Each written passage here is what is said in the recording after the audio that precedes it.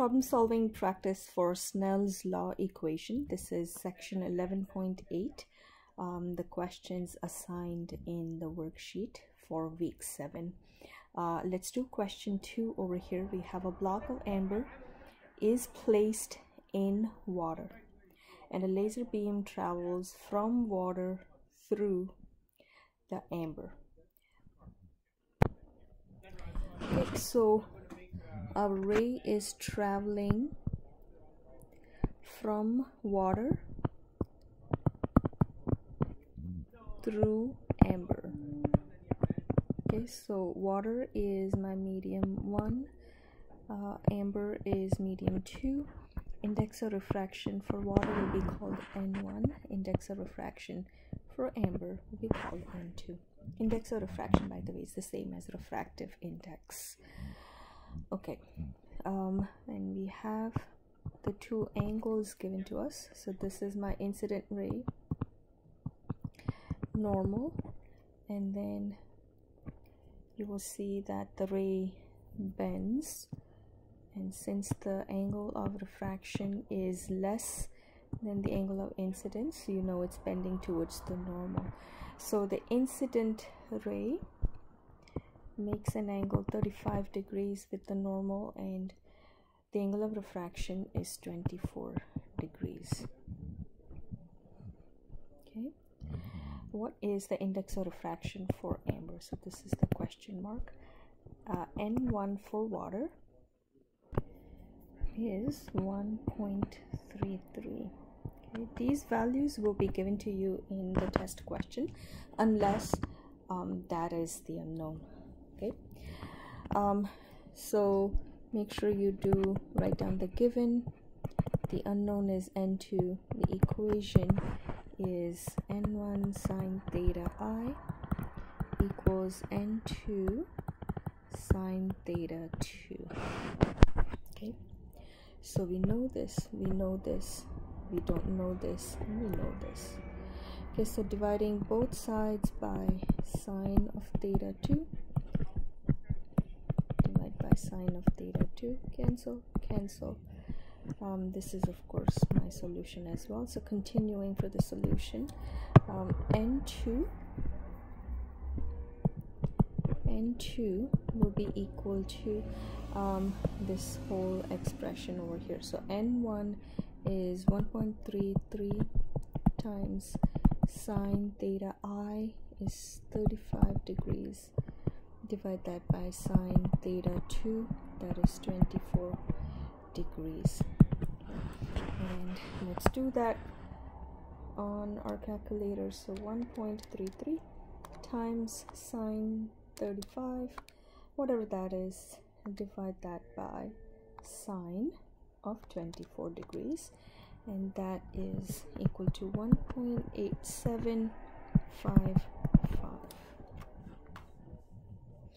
Okay, so that is the answer, or the answer given in the worksheet is rounded to 2 digits, and so that is 1.9. This is number 2. Let's take a look at number 3.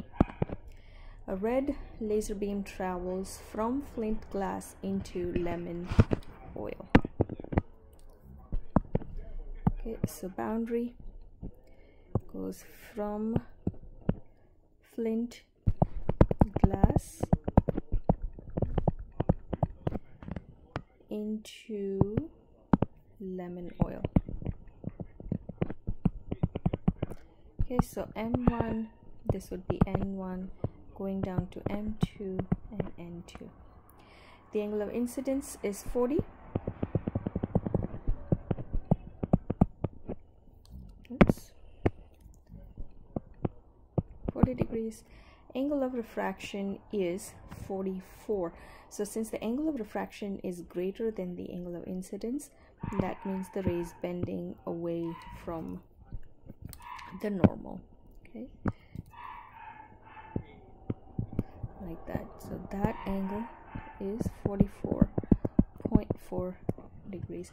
what is the refractive index of the lemon oil? So this is exactly done like we did here. Okay, I'm just going to quickly show you, then I'm not showing you the rearranging and everything.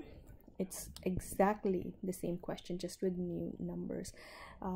So again, index of refraction of the second medium is unknown. Okay, the flint glass index of refraction is not given. Maybe that's what was the confusion, but you can always research that. Okay, and that is roughly 1.66. Like I mentioned, these values will be given to you in the question. Okay, so N2 will be equal to, see this expression that we have, the N1 sine theta I over, oh, that should have read sine theta R, sorry, my mistake. Okay, you can either call theta I theta R or theta 1 theta 2, and so what I meant was theta R over here. So sine of theta R. Okay, N1 is 1.66 times sine theta I is 40 degrees divided by sine of theta R, that is 44.4 degrees. Okay, calculator, 1.66 times sine 40, divide that by sine 44.4, and that is equal to 1.5250. Okay, and if I check the answer given to us, 1.48. Okay, the answer given is 1.48.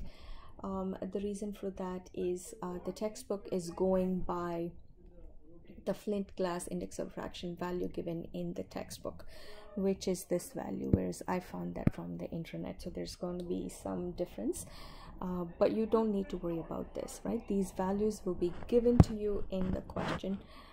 As long as you know the procedure, you are good. Okay, so for the sign conventions for the Thin-Len equation questions, let's quickly go over that, because there was also a question about that in the Google Doc. Okay, so we are talking about two lenses. Okay, one is a converging lens where the incoming parallel rays will go through the transparent lens and refract, so it will bend, but it bends that they all meet up at one point, and that point is called the focus. Okay, the other type of lens is called the diverging rays. So when the parallel beams are directed, then they do not meet at a point, but the rays will go through the lens and they will bend such that all the rays will go away in all different directions, right? But when you back trace them, like this, when you back trace, they will appear to have originated from one point that is called the virtual focus. You call that virtual focus, and you denote it with F and an accent on it, like this, F and a prime. That's what it's called. So F prime stands for virtual focus, and it's a virtual focus because you will see that the rays did not really originate from this point. You had to back trace them, right? Versus the focus for the converging lens,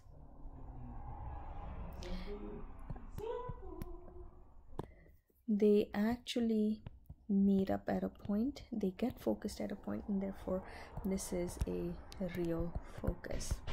Okay, for the questions, you will not get any for diverging lens. Okay, no questions for diverging lens. You will only get questions for converging lens. Okay, so now for the sign conventions, let's talk about the focal length. Okay, it could be positive, it could be negative. Okay, it's positive for converging lens, negative for diverging lens. Okay, so here that focus is negative, but here that focus will be positive. Okay, let's talk about DI. It's the same as in mirrors. DI is positive for real images. Okay, real images are always on the other side of lens.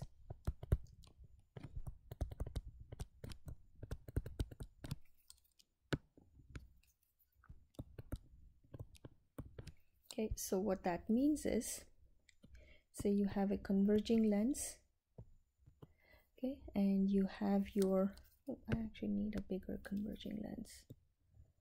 Yeah, that's much better. Okay, and let's say your object was a tree. Okay, then on the other side, the image will be created of that tree, but the image is on the other side, right? So this is what I mean. The object is on the left side of the lens and the image is on the right side. This is what I mean by the image being on the other side. So this image is real. Sometimes the image will be created on the same side as the object, and then in that case it is a virtual image and it's negative. Okay, so it's going to be, DI will be negative for virtual images. So same side of lens as the object. Okay, so an example of that is if you have ever seen a handheld magnifying lens, right, you place it on the textbook to read, so to read the text. Okay, let's say you wanted to read this text called textbook. You would place the lens on it. So this word textbook is your object. Okay, and when you read, it appears larger. The texts appear larger, and those larger texts are your image. So the image and the object are both on the same side of the handheld lens. So that image is virtual, and therefore DI will be negative. Okay, so again, DI is positive for real images, DI is negative for virtual images. Sorry about the background noise, I can't help it though. HI is positive for upright images,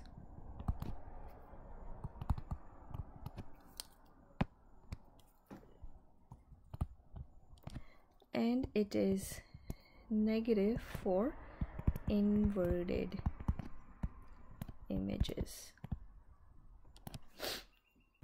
And the same thing for magnification as well. Magnification is positive for upright and negative for inverted images. Okay, now let's apply these sign conventions by solving one of the assigned questions. Okay, let's take a look at this question number 5 from the worksheet.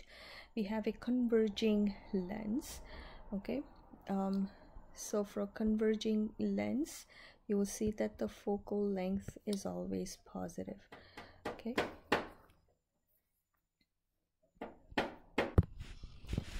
okay, so since it's a converging lens, focal length will be positive.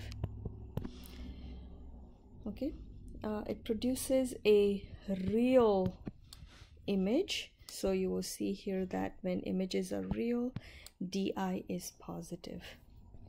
So di is going to be positive. Inverted image. So look, when images are inverted, hi and m, these two things are negative. So hi, if ever this question has to talk about it, will be negative, and magnification will also be negative. Okay, so these are the four things that could be negative. So whenever a question is given, you want to identify f, di, hi, and m as being positive or negative. And here are the rules. F is positive for converging, negative for diverging. Di is positive for real, negative for virtual. Hi, positive for upright, negative for inverted. M, positive for upright, negative for inverted. Okay, so now that these things have been identified, let's take a look. Okay, if the object is placed 40 centimeters from the lens, so object is 40 from the lens, so this is your object distance, 40 centimeters. Now you will see that in the sign conventions, we never talked about DO or HO, because these will always be positive. The distance at which you place the object in front of the lens is always going to be positive. An image can be produced inside of the lens or inside of the mirror, but you cannot place the object there. So DO and HO will always be positive, right? Where is the image produced? So DO is 40.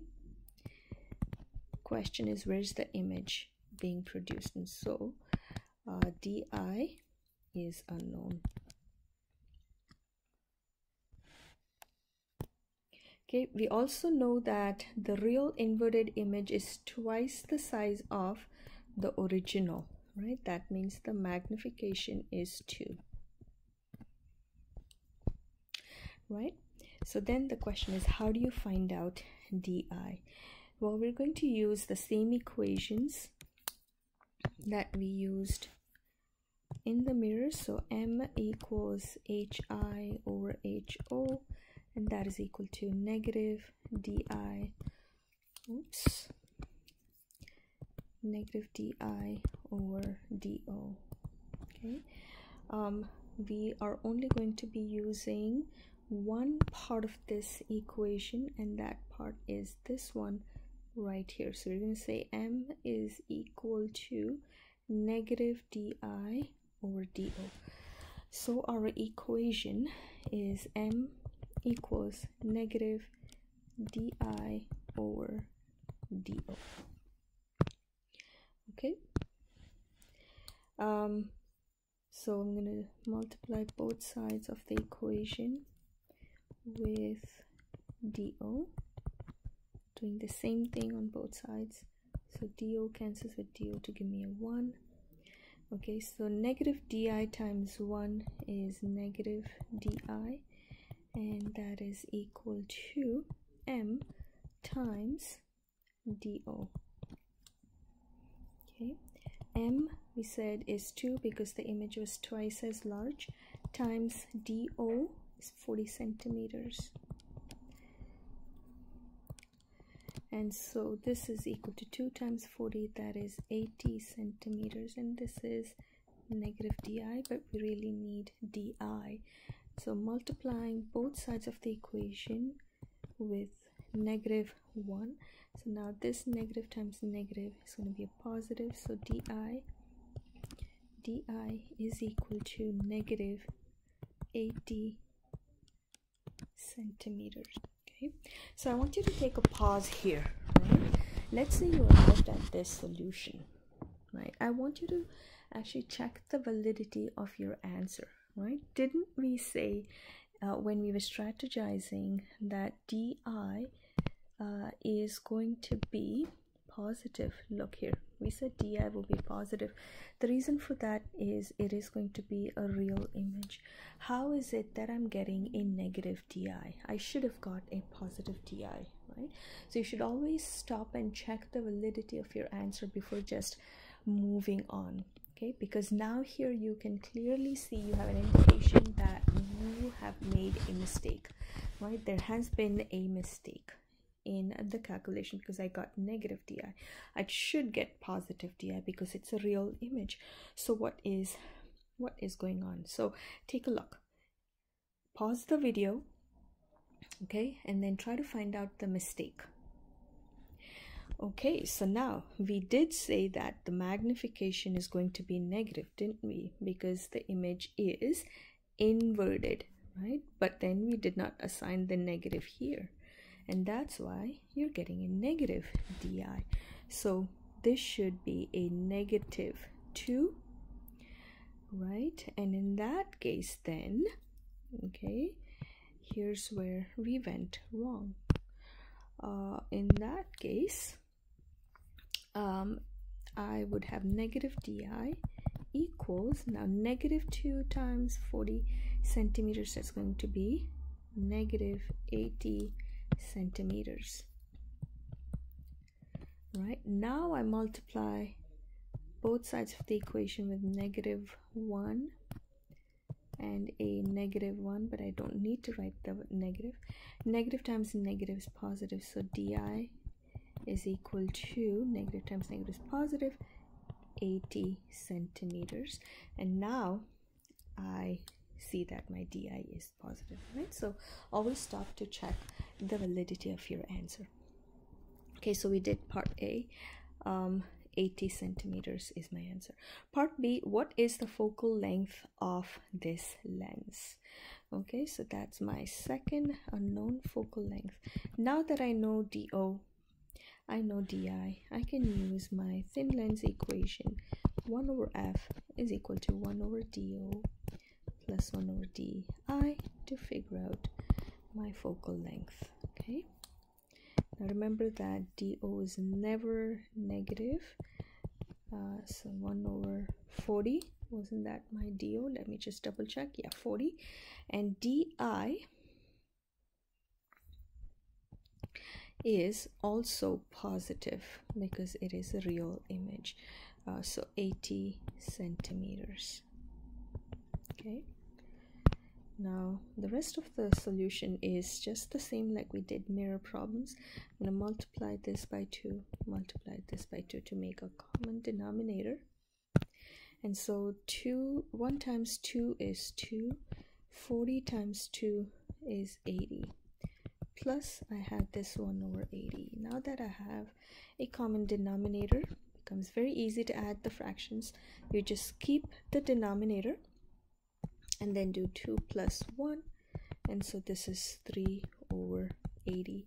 And remember, this is still 1 over f, so you have to reciprocate and therefore reciprocate this one as well. So f over 1 is f, will become 80, divide that by 3, and so I do that 80 divided by 3, and that is 26.666, and it's recurrent. So this can be rounded to, and I'm approximating, so squiggly equals sign, 26.7 centimeters. Okay, I did get a positive focal length, so stop, check the validity. Should I be getting a positive focal length? Yes, because it is a converging lens. And if I check, that is my answer. Okay, part C. If the image is 6 centimeters tall, how tall is the original object? Okay,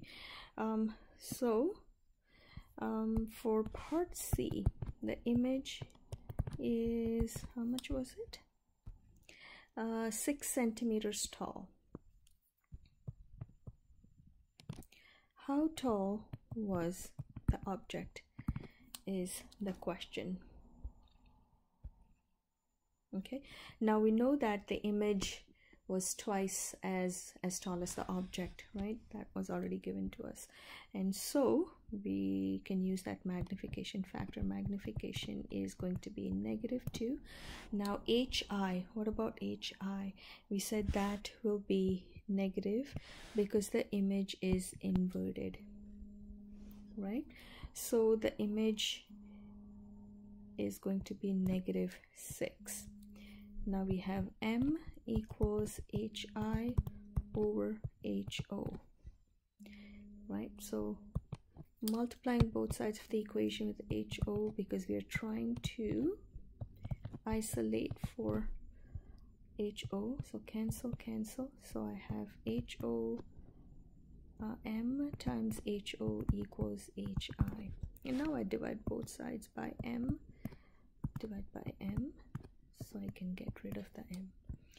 So height of the object is equal to height of the image divided by the magnification. Now height of the image is -6 centimeters. Divide that by the magnification, that was -2. So negative cancels. 2 goes into 6 3 times, and the centimeters stays, and so HO is equal to 3 centimeters, which is my answer right here.